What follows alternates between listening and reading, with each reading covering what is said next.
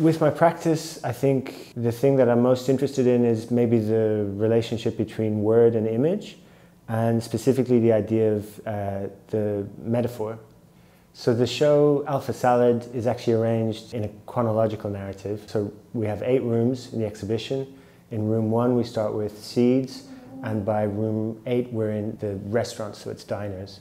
And so each space there's a different focus for the room. So we move from seeds to photons, to hormones, to muscles, to nerves, bodies, servers, and then finally diners. Basically treating the idea of food service as a cosmogony, moving from thinking about it almost in terms of the beginning of the world to the end of the world or apocalypse. So the reason that I'm using the title Alpha Salad is kind of in reference to this, to the religious nature of that, of the Alpha and the Omega. So for the exhibition, the initial impetus was a painting, a Flemish still life in the museum in Brussels. And in this painting there was a cooked lobster, and it was this beautiful vermilion red.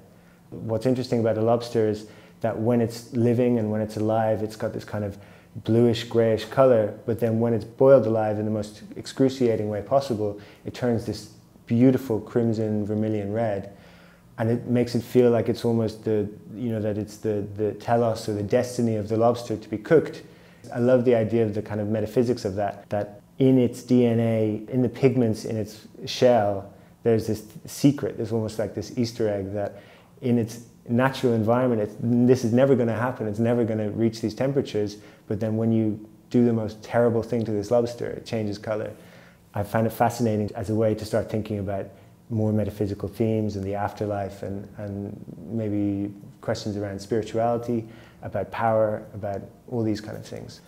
In the show I'm interested a lot in the idea of taste, and maybe even from the kind of literal sense of the word and the tongue.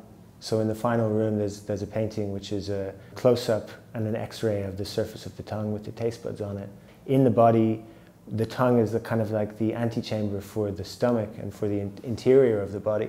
And so taste, from an evolutionary biology perspective, was a way to kind of test whether something is going to poison you or whether it's going to nourish you. And so we need to take things into our body to sustain ourselves, but also we need to be able to tell what's good and what's bad.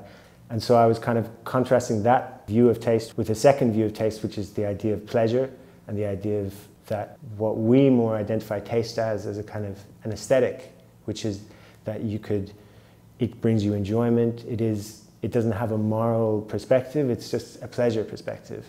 And so I was interested a lot in those two different modes of taste.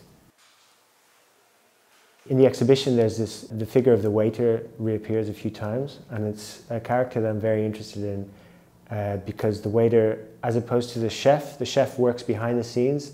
The waiter is front of house and is involved in dealing with the clients. So as well as the kind of physical work that they have to do, they're also obliged to present the right kind of face, to perform service in the right kind of way to please the client. And I think there's something interesting in relationship to the logic of the closet, of growing up gay, because there's also this kind of performativity and how to disappear into the role of heteronormativity. It's the same way that the waiter has to disappear into the needs and the wants of the client. So the waiter kind of becomes this self-portrait a bit, and the waiters will always have these flushed cheeks, and it's this idea of the embarrassment and the body kind of responding to the situation even against your will, which is something that was happening to me a lot when I worked in the service industry, this idea of your not being in control of what your body does while you're trying to perform this kind of smooth service.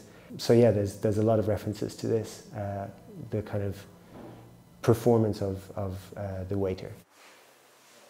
When Bryony offered me the chance to do the show, she also suggested that I could work with the archive from the University of Leeds, Special Collections, and be able to use some objects and some artworks in the show.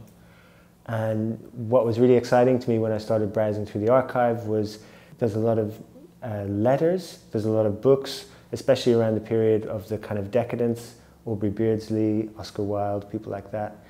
And then they also had some works by Duncan Grant, who's somebody I've been very interested in. In fact, I referenced one of his works. There's a a version of his works, Bathers, that I've done a kind of version of in the show. I have a book, an early print by Arthur Machen with a print illustration by Aubrey Beardsley, which was really exciting to have as well. And basically the guiding principle for me was a kind of a mixture of people who I'd been interested in prior to this and whose work related to the themes of the exhibition, but also I was kind of going in with even a more aesthetic angle and really just looking, especially for some of the paintings that I've chosen, just things that I felt would harmonize with the interests in the show. So it was kind of half working kind of along the conceptual lines of the show and then half purely in the aesthetics realm, and which also ties into the theme of the show in terms of in that it deals with taste and aesthetics a lot.